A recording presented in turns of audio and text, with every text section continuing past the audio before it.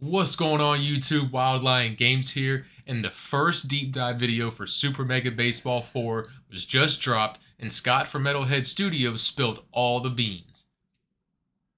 Okay, well, maybe not all the beans, but they did provide a good amount of information. If you look at the details of what's going on and not necessarily what's being said, we can answer a lot of questions that they didn't even talk about in the video. So let's jump into those first and then get to what they talked about in the video, right? So once again, I'm going to talk about the facts, about what's said in the video and what is revealed visually, and then I'm going to touch on those video topics as well. First up is team chemistry and the new player traits. Now, how team chemistry works with traits wasn't talked about in this video, but if you study different, like if you pause at different moments in the video, you can figure it out. So as we know, facts, right? 55 new traits were added this year for Super Mega Baseball 4, up to 75 player traits available for all the players. And now this new feature that's been added in is team chemistry. And one of the questions is, how is team chemistry and the player traits going to interact and mingle with each other as a game feature?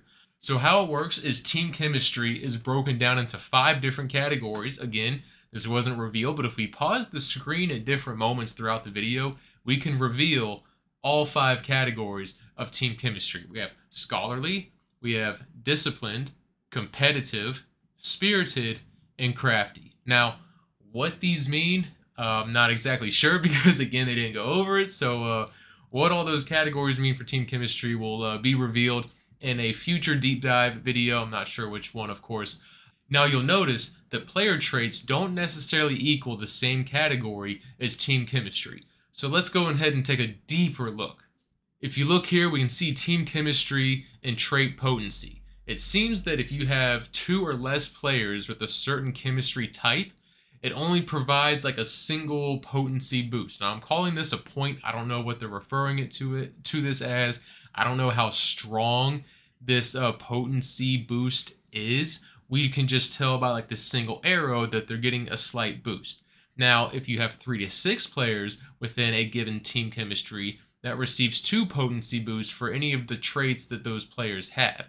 And then if you have 7 to 8 players within that same chemistry arc, their traits receive a really strong boost of 3 points. Again, I'm just saying points because we're getting the 3 arrows. Now, on the reverse side, it also appears that these negative traits will receive a really strong potency boost if you don't have a lot of players with that chemistry. So 2 players with one of the chemistries on your roster, if they have a negative trait in that category, they're going to or if they have a negative trait as a player and they fit into that team chemistry category, you're going to see a really big effect of those negative traits because those effects are going to be greatly increased.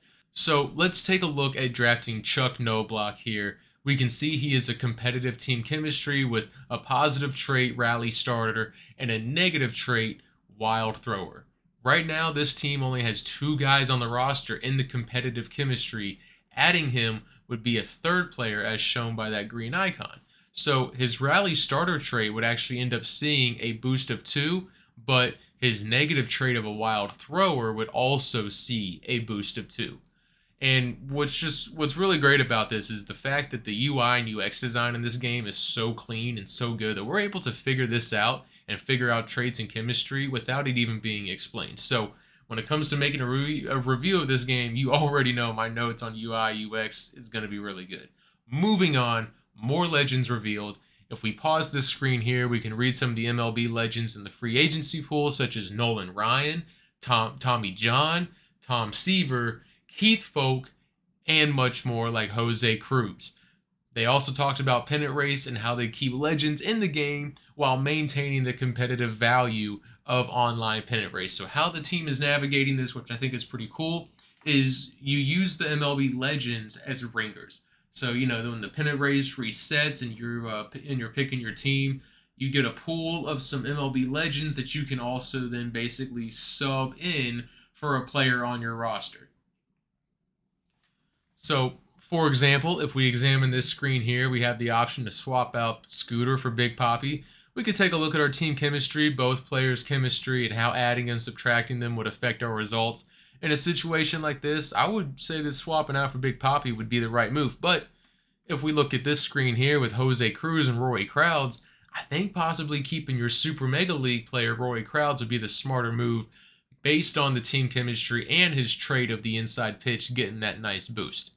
So they did touch on franchise mode very briefly. They didn't get into it. They just talked about it and approached it. And I got to say, it does seem pretty interesting. And I think the gamers that are against and very adamantly against the addition of MLB Legends in the game, rest assured, when it comes to elimination, season, and franchise mode, you'll be able to see that you can actually play all three of those without any MLB Legends. You can play with the classic teams, with the classic players and the right rosters. You can also play with only MLB Legends on their fake teams. And then you can also have custom leagues with the mix of the two. And they didn't get into customization at all, but I can imagine we're going to see similar features such as, creating the season length, how many teams are going to be in the league. And then also with the new Shuffle Draft, they did talk about Shuffle Draft a bit. It sounds like what's going to happen is, let's say you want to play with like the original players and the original teams of Super Mega Baseball, but maybe you want a guy like Hammerlong Ballo to not be on what are they, the ham steaks or the beef steaks? Maybe you want him on like the underdogs or the nemesis, right?